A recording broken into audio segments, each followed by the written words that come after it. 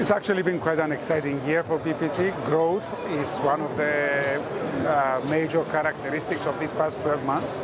We've been growing very aggressively across all of our regional markets. We've been growing in APAC region, in Middle East Africa, in Europe, and in Latin America. And we've growing across a number of different industries, as well as the traditional industries that we've typically served, such as issuing and acquiring. But we've acquired many customers in new and interesting verticals, such as crypto, and we also developed a lot of our cloud-based initiatives, a lot of our marketplaces initiatives. So it's been a very, very interesting and exciting year overall.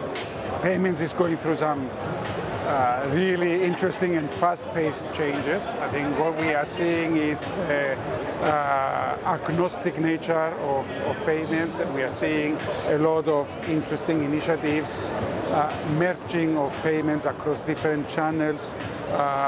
We're seeing crypto merging into the fiat world, and a lot of inquiries are coming in of new and exciting players that want to merge the fiat world and the crypto world. There's a lot of interest about cloud-based initiatives, a lot of interest about cross-border initiatives. So overall, a very, very exciting time to be in payments, I would say. There's been a number of very, very interesting topics. There's how the whole end-to-end solution and experience is becoming digitized. So we see a lot of digital identity coming on board. We see a lot of, obviously, like I said earlier, crypto is becoming a lot more mainstream and gathering a lot of interest. Despite its recent challenges and troubles, there seems to be a lot of momentum in that space.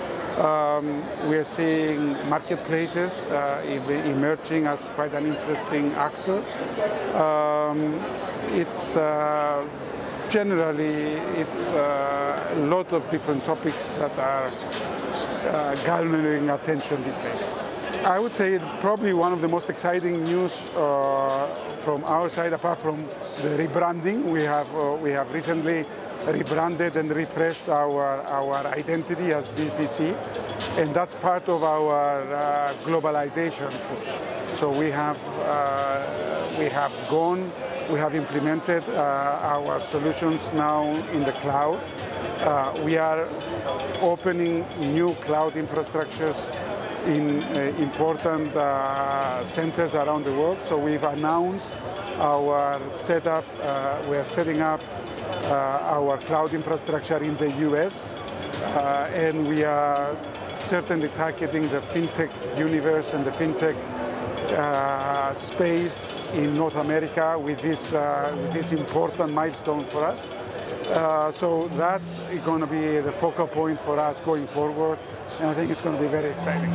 Definitely the future for us is based in the cloud and in the global expansion that we have together with our strategic partners, and targeting more niche verticals in the FinTech space through this ability to give them software as a service with very cost-effective and quick time-to-market solutions, always based in our cloud infrastructure.